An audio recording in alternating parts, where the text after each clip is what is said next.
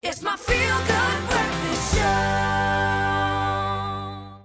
Next up, though, we chat to a young lady who had a dream and a passion to start her very own music department at her high school. And with hard work and sheer determination, she not only succeeded, but she went on to achieve incredible success. We're joined by Monique Odendaal this morning. She started the Melkbosstand Highschool choir and band, and they've been chosen to represent South Africa in New York. Monique, very nice to have you with us here this morning. Thank you so much. I love your story. It's an incredible story. You had this dream, you had this passion, you had this vision to just start a music department where there was none. I mean, where did the idea come from? How did it all come about? What were some of the challenges that you faced? Okay, well, I had a variety of options, and I just knew Melkbosstand was the high school for me. And it's a very new school. We're only in our 4th year now, so it's my 3rd year of teaching. And there was no music department. So right in the beginning, I was the 2nd team of staff to join, and I had the honor of writing the school song, and we added some beatboxing with that, which makes it slightly different.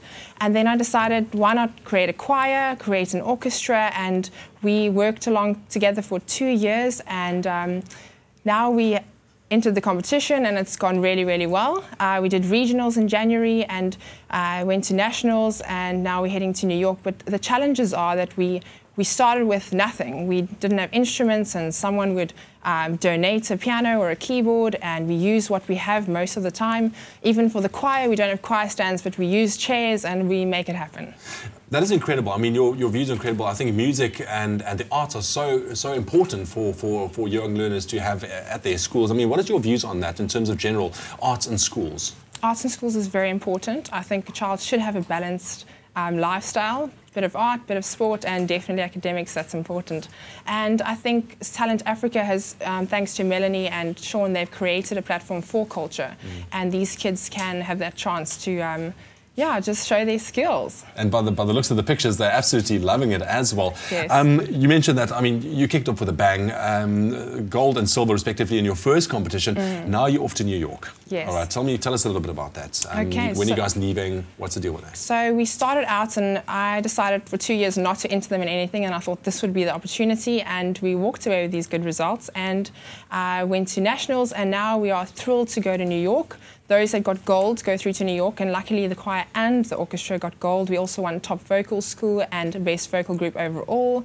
Some of our learners reached achievements on the top 2 and best entertainer. And New York is from the 5th of July until the 16th of July.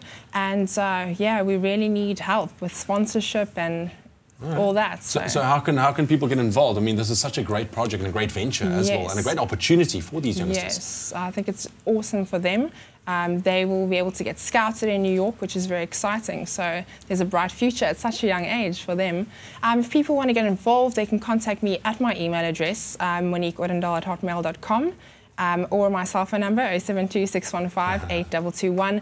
And if they would like to sponsor anything, we would love to put it on our uniforms, which was something quite interesting. We competed against other choirs double our size with uniforms, and we just went there with what we had, the clothes we had in our cupboard. It's incredible. Yes. Well, you know what, Monique, thank you so much for joining us. We can't wait to hear the band performing a little bit later on. It's going to be impressive. Great way to start our Wednesday morning. Stick around for that. But we are talking about education, and clearly Monique is an example of how important teachers really are. But I'm sure we've all heard the statement basic education, and you might ask, what exactly is that? Well, it is the aim to meet basic learning needs and is a priority for developing countries. Now, it is one of the most emphasized human rights in South Africa, and amongst us are some unsung heroes who've dedicated their lives to implement this basic rights, and they are our terrific teachers. And would you believe that some of the country's best teachers are based in the Free State? Let's go out and meet these heroes.